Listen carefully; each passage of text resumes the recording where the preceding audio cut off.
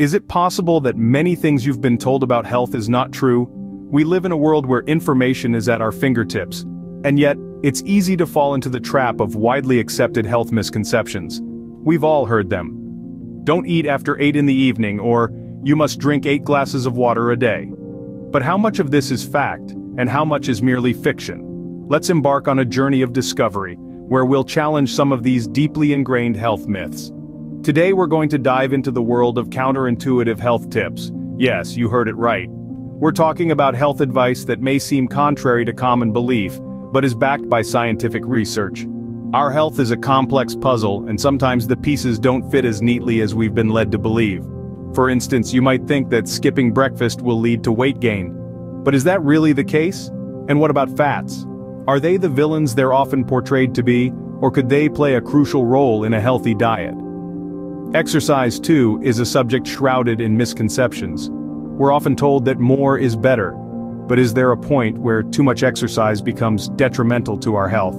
And then there's the age-old debate about sunscreen. Is it truly our best defense against skin cancer, or could it be doing more harm than good? We'll explore these questions and more, as we unravel the truths hidden beneath layers of misinformation. It's time to question what we think we know and open our minds to new possibilities. After all, knowledge is power, and when it comes to our health, we all deserve to be in the driver's seat. So buckle up, because we're about to challenge the status quo and shake up some of your long-held beliefs. Prepare to have your mind blown as we debunk some of these health myths. Ever heard the saying, breakfast is the most important meal of the day? Well, think again. It turns out that skipping breakfast might not be such a bad idea after all. Surprised? Don't be. Let's delve into the world of intermittent fasting. This is a pattern of eating that cycles between periods of fasting and eating. It doesn't tell you what to eat, but rather when to eat. One popular method involves daily 16-hour fasts, which could mean skipping breakfast and eating your first meal at lunchtime. For some people, this can lead to significant health benefits like weight loss, improved mental clarity, and a reduction in the risk of chronic diseases. It's important to remember that what works for one person might not work for everyone. Consult a healthcare professional before making any drastic changes to your diet. Remember, not everything you've been taught about eating habits holds true. Fat is bad for you, right? Well, not always. Let's unpack this common health misconception together. When we talk about fats, it's important to acknowledge that they're not all created equal. There are healthy fats, and then there are unhealthy fats. Yes, you heard it right. Not all fats are the villains they're often made out to be. Let's start with the good guys, the healthy fats. These include monounsaturated and polyunsaturated fats. They're found in foods like avocados, nuts, seeds, fish, and olive oil. These fats are essential for our bodies. They provide energy, support cell growth, and help protect our organs. They're even involved in the production of certain hormones and absorption of vitamins. Now let's talk about the bad guys, the unhealthy fats. These include saturated fats and trans fats. You'll find these in foods like fatty cuts of meat, full-fat dairy products, and many processed foods. These fats can raise your bad cholesterol levels, increase your risk of heart disease and stroke, and even contribute to type 2 diabetes. But here's the kicker. The problem isn't just the type of fat, but also the quantity. Even healthy fats are high in calories, so moderation is key. Picture it this way.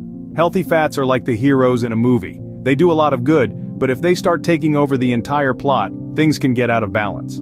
Unhealthy fats, on the other hand, are like the villains. They cause trouble, and it's best to keep their roles to a minimum. This brings us to the point of understanding that our bodies need a balanced diet. It's not about completely eliminating fats, but about choosing the right types and amounts.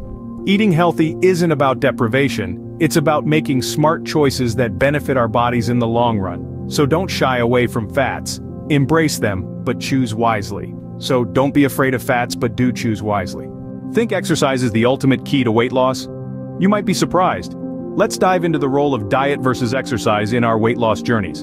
On one hand, exercise is essential for maintaining overall health. It strengthens the heart, reduces the risk of many diseases, and can boost mental well-being. But when it comes to shedding pounds, it might not be the magic solution we often believe it to be. Here's the thing. The energy we burn while exercising is a small fraction of our total energy expenditure. The majority of our energy is spent on basic functions like breathing, circulating blood, and cell production. This is known as our basal metabolic rate or BMR, so to lose weight, we need to create an energy deficit. This means burning more calories than we consume. And while exercise can help, it's challenging to create a significant calorie deficit through exercise alone. On the other hand, adjusting our diet can have a far greater impact on this energy balance. It's often easier to cut out a few hundred calories from our food intake than it is to burn the same amount through exercise. This doesn't mean we should shun exercise. It remains a crucial component of a healthy lifestyle. But it's important to note that for weight loss, diet plays a more significant role. So remember, diet plays a larger role in weight loss than exercise. Don't underestimate the power of a balanced, nutritious diet in your weight loss journey. Believe that sunscreen is the best protection against skin cancer? There's more to the story. Sunscreen is indeed a vital tool in our fight against skin cancer. But like most things in life, it's not quite as simple as slather on and go. In our quest to protect ourselves from the sun's harmful ultraviolet rays, we may be missing out on one of its most significant benefits: vitamin D. This essential nutrient, often referred to as the sunshine vitamin, is primarily obtained through direct sunlight exposure on the skin. Vitamin D plays a crucial role in our overall health, aiding in calcium absorption for healthy bones, supporting our immune system, and even helping to regulate mood. Now, this isn't a call to ditch your sunscreen and bask in the sun's rays unchecked. Far from it. But it does highlight the need for a balanced approach. Some sun exposure without sunscreen, particularly in non-peak hours when the sun's rays are less intense, can be beneficial. Experts suggest around 15 to 30 minutes of sun exposure on the face, arms, back, or legs without sunscreen a few times a week is enough to enjoy the benefits of vitamin D. Of course, factors like your geographical location, skin type, and the time of year can influence this. So, while sunscreen is important, it's also crucial to get some sun exposure for vitamin D. Well, that was a whirlwind of health tips that might have turned your world upside down. We've covered a lot of ground, so let's quickly recap what we've learned today. First, we busted the myth that skipping breakfast is the cardinal sin of dieting. Contrary to popular belief, intermittent fasting, which could include skipping that morning meal, can actually help to stimulate fat burning and promote weight loss. Of course, it's not for everyone, so always listen to your body and do what feels right for you. Next, we tackled the demonization of fat. Yes, trans fats are bad news, but not all fats are created equal. We learned that healthy fats, like those found in avocados, nuts, and fish, are actually essential for brain function, hormone production, and overall health, so don't shy away from that avocado toast or handful of almonds.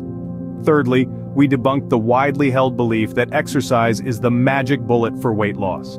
Don't get us wrong, exercise is fantastic for our health in many ways. But when it comes to shedding pounds, research shows that diet plays a far more significant role. That's not an excuse to skip the gym, but it's a reminder that you can't outrun a bad diet. Lastly, we dove into the sunscreen myth. Yes, protecting our skin from harmful UV rays is crucial, but slathering on sunscreen isn't the only way to do it. We learned that some sun exposure is actually good for us, providing essential vitamin D.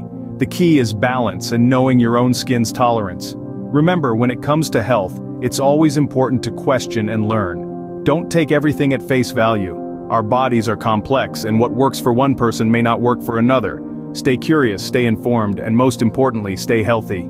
We hope you found these counterintuitive health tips interesting and enlightening. For more such eye-opening insights, do consider subscribing to our channel. Remember, the content of this video is for informational purposes only, and is not intended to be used as a substitute for professional medical diagnosis, advice, or treatment.